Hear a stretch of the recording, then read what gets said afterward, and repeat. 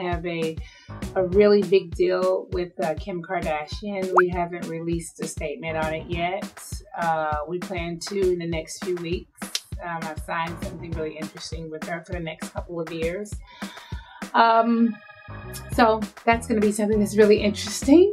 I'm opening up a really interesting business that I haven't talked about yet, that I will talk about really soon. One of the things I can give as a piece of advice is to probably, keep going and just, never let your dreams die. It's always very hard when you're trying to do something positive. There's a lot of obstacles that's always in the way.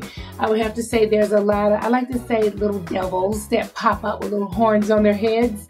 And you have to kind of like keep going and don't let anything distract you from your goals. The person that's always been my father is my father. I'm not looking for anything like biologically connected.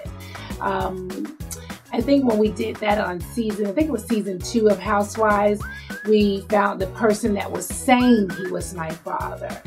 We never had a DNA test, so I don't know that for sure.